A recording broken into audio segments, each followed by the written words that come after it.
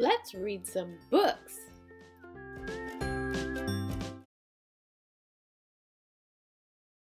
Bravery Soup by Marianne Coca Leffler.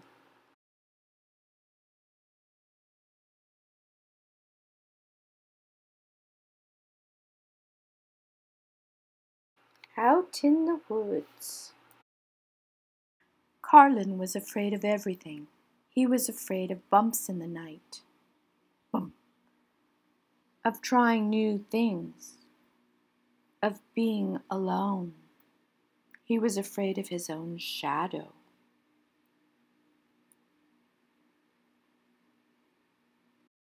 "You need a bit of bravery," said his friend Zack, "and I know where you can get it."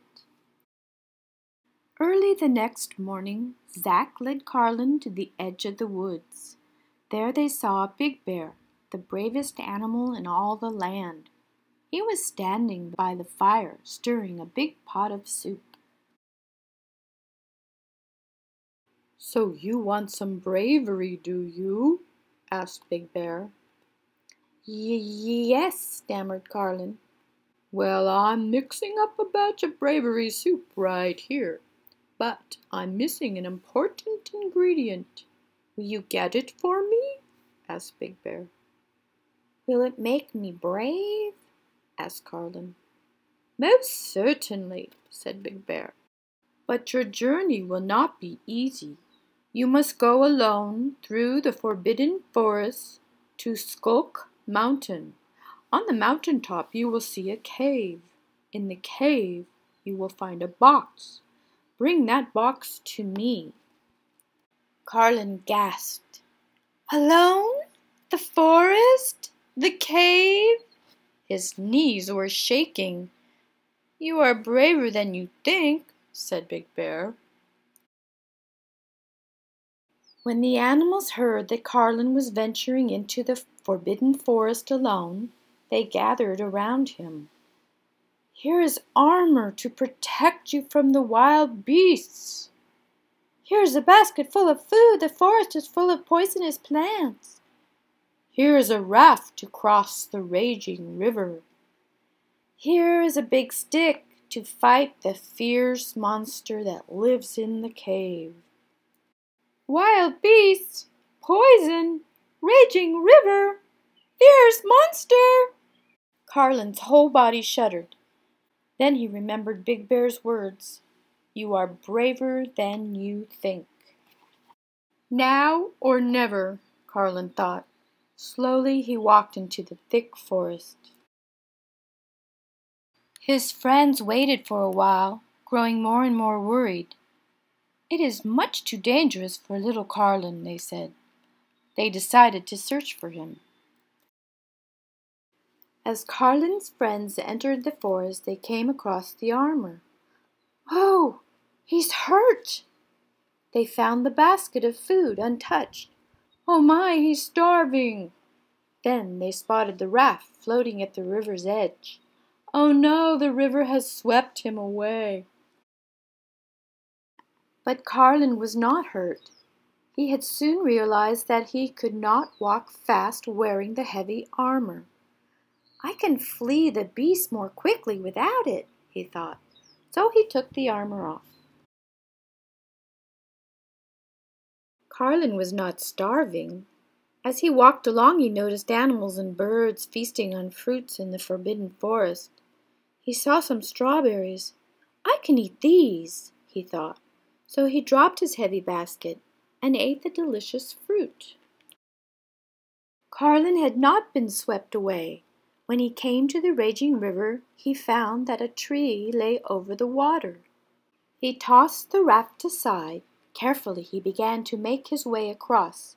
He took one tiny step and then another, until finally he reached the other side. "I did it!" he cheered. Carlin looked up. There before him was Skulk Mountain. Carlin trudged on. The mountain was covered with thick bushes and vines. He broke his stick cutting a path.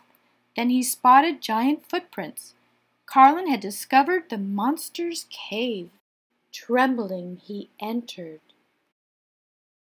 Minutes later, his friends found the broken stick by the mouth of the cave. "Oh no, he has been eaten by the monster." But Carlin had not been eaten by the monster. He peered into the cave and squinted his eyes. There on the ground was the box. Just then something moved from the shadows. "The monster!" Terrified, Carlin hid behind a pile of rocks. Suddenly one of the rocks tumbled over. The sound made the monster jump and howl. "Ah! Who is it?" he whimpered. "What do you want?" Carlin had cast a long, spooky shadow. Could this scary monster be afraid of me? He thought. My name is Carlin, Carlin said in his deepest, loudest voice. I came for the box. This box? The monster tossed the box toward Carlin. Take it, he said. Just please don't hurt me. Carlin grabbed the box and ran from the cave, bumping right into his friends. Run! The monster! They all raced down the mountain, over the river, through the forest, and back to the edge of the woods. At last the tired animals gathered around Big Bear's fire. Carlin carried the precious box. Now it is time, said Big Bear. Open the box. Carlin pried off the lid. The box was empty. Carlin was sad.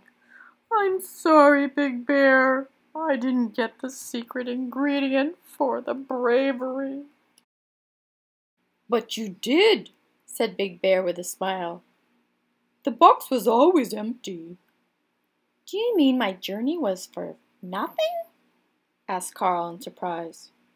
Your journey was not for nothing, said Big Bear. You faced the forest and you faced your fear. It is not what is inside the box that makes bravery. It is what is inside of you. So what about the bravery soup? Asked Carlin. It's called bravery soup because I only serve it to the bravest, said Big Bear. I am brave, said Carlin, and he held up his bowl.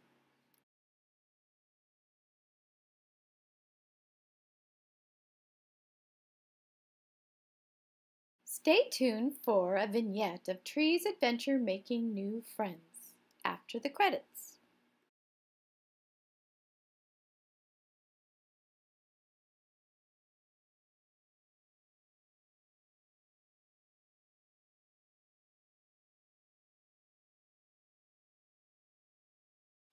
Tree's Adventure Making New Friends by Kristen Montgomery Small. Corinne and Pamela were new friends.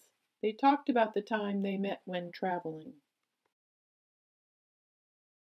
Tree was listening. I have been standing here forever. I want to make new friends. Tree pulled his roots right out of the ground. Here are some boots, and just my size.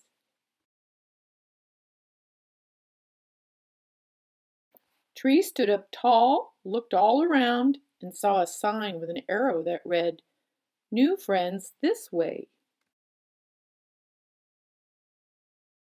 Tree decided to bring along a first aid satchel. It is smart to travel prepared, he thought.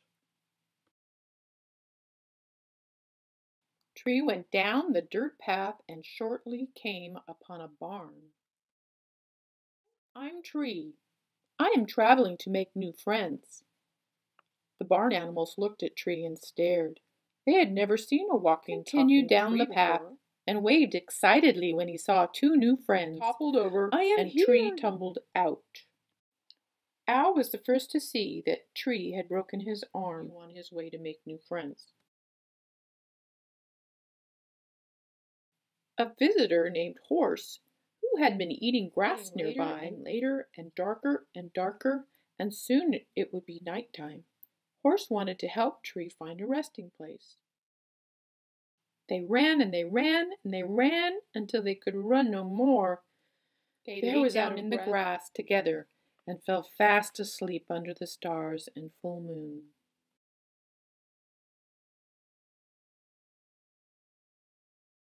When they woke up, you can purchase this book, Tree's Adventure Making New Friends, by Kristen Montgomery Small at Amazon or CreateSpace. Thanks, friends.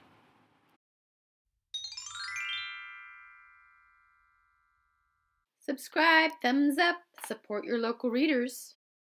Look and see what's up next.